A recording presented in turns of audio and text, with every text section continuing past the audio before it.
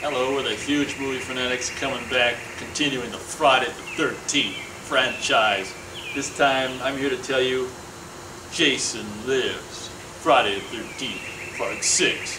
Basically, the beginning of this movie ends as you mentioned, or begins as you mentioned, with how they imagined he would, how Tommy how dreamed. the audience expected him to be awake in the fifth one.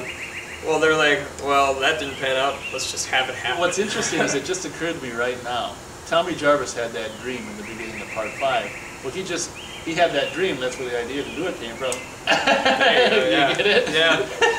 So it's like, you know, he brings his friend from, and you get a little hint because there's an old truck in New Beginning, and they're driving an old truck at the beginning of Part 6. So I get the feeling that he's still in the mental house. Is what I get the feeling. He took the truck for them. That's my impression I get. And I figured that he's ignored the fifth one. Oh no! Well, that's what I think. Because the guy, the friend in the truck when they're driving at the beginning, he's like, if the institution ever found out about this, they'd haul our butts back into straitjackets, permanent. So I thought it was just a friend from the nut house. But anyway, they go and I think it's so funny. It's such a ridiculous excuse. This is the first Friday the 13th where it's kind of like they're really, well, maybe not the first, but one of them, they're really trying to do it knowing, almost like Scream in a way, where they know it is a little bit self-referential, where it's like they know these movies are ridiculous and they're going to acknowledge it to a certain extent. So he goes to the grave to what? Just make sure he's dead.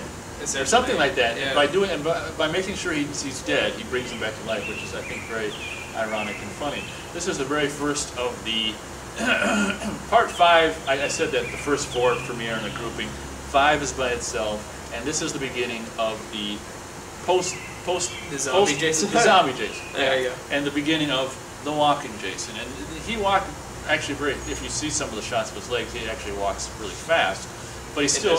But he's still walking, and you know, part of me likes the rotted Jason.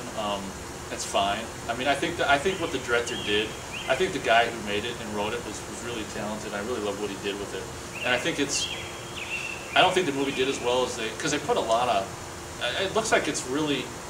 I don't know. There's something about it that's just got this polish. I mean, it is a studio polish, and the thing is about some of the nighttime scenes, they're just so, like, with the smoke and the stuff drifting in the scenes, it's so almost like, I mean, again, it's overly cinematic, it's overly whatever, but that's the director's particular way where he's coming from. Take it off.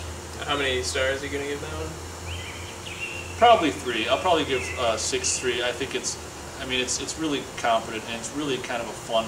In a way, it's like the first popcorn Friday the 13th movie where it's more. They really, I think they're really going for more of a mainstream kind of, and they really started to make Jason like whatever, the superhero or whatever the hell you want to call it, anti-hero, whatever it's called. Yeah. This was the star vehicle for Jason, so much so that it was even called Jason Lives, and also to let the audience know that this is Jason, he's back. It's not some dude in a suit. Not Roy Lives. Yeah. Roy was the name of the. Yeah. So the movie, this is the first one that really worked for me. I think it's, in a lot of respects, probably the best one to that point.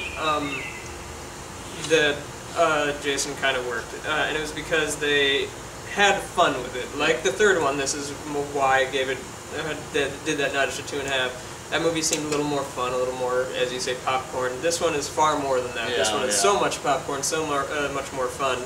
But then the movie kind of devolves in the last like half hour to being just sort of generic kind of horror movie. But I like the scenes where like he's walking in the eyeball and he slashes, doing the James Bond. Oh yeah. I like the 2 people in the truck who are like, well, we don't go that way because there's a killer over there, and like they want to leave, and then the MasterCard floating in the puddle and things like that. It had fun. It had a sense of humor. The guy hitting his head on the tree. That was American Express. Yeah. Guy hitting his head on the tree, and then the little smiley face. Oh that, gosh, like, wasn't that great? All that kind of stuff, I was all for that. The fact that it had fun, and it's like, we know you know what the formula is. You want to see Jason kill people. Well, he'll kill people this time in new, fun, and innovative ways. We know that. Come on, let's do it. Like, this is the first time they didn't lie to me, kind of thing. Yeah, right. I knew what it was going in, and they gave it to me with a sense of fun and flair, and that's what I liked. So that's why I'm gonna give the movie 2.5 as well. No, I gave it. Would I give it 3? You gave it 3. Well, I mean, like I give 2.5, much like I gave the third one 2.5. Oh, okay, right. So yeah, 2.5. It's fun. The last half sort of devolves into just generic kind of. Well, it should be mentioned that but this I do is like the characters. The characters, and Oh, there's some okay. performances by some of the actors in the movie that are really quite good. There's a guy who's sitting there, sort of like explaining to like the kids at the camp council. Yeah, you mentioned that before. Isn't that funny? He's phenomenal. That dude is great. In that part of the whole. In the whole movie, but that part especially. Isn't it Like, great? it's like So you got this kid who just knocks him over because she doesn't want to even see it here anymore. yeah, like I mean, he's just good. He's so naturalistic, and that's what the movie didn't have. Everybody, even in the third one, which I cited as people sort of stepped up their performances, they're still kind of performances. This one just felt naturalistic from a few of the cast members and whatnot. Still don't dig on the whole Tommy Jarvis thing. I do like how they brought him down in the end. That was kind of cool. Brought him down. Jason. Oh yeah. And the only way to kill him is to kill him where he didn't die before. Yeah. yeah, and I mean then this starts the Jason fearing water kind of thing that they play on in Freddy vs. Jason. So yeah, I mean 2.5. It's good.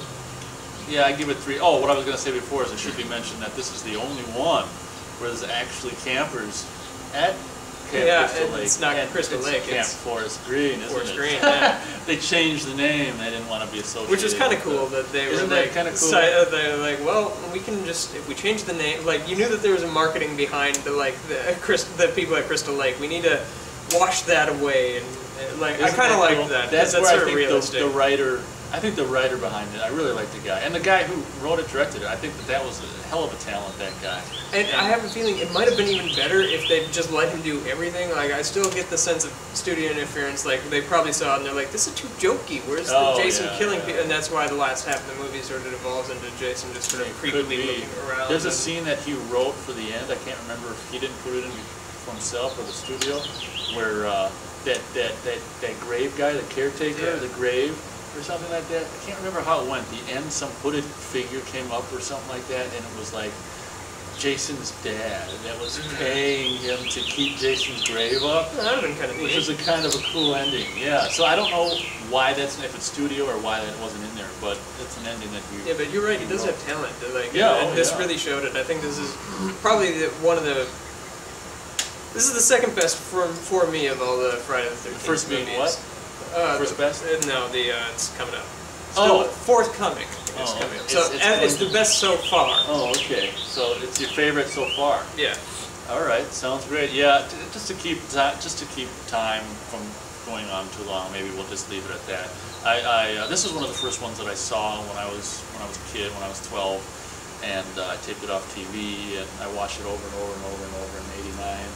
So the rewatchability on this one is great. Oh gosh, yeah. Yeah, I think it's just like it's so much fun. Basically, the ones that I've given the 2.5-star reviews, the 1, 3, and 6 have the most rewatchability. I think out of all of them in general, those 3 are the ones that I find the most rewatchable. This one being the most rewatchable. Well, yeah, because it is very much. Yeah, 1 and this one are the most rewatchable, I think. Even though I like the third one better than the first one. So very good. Sounds great. Thanks for watching.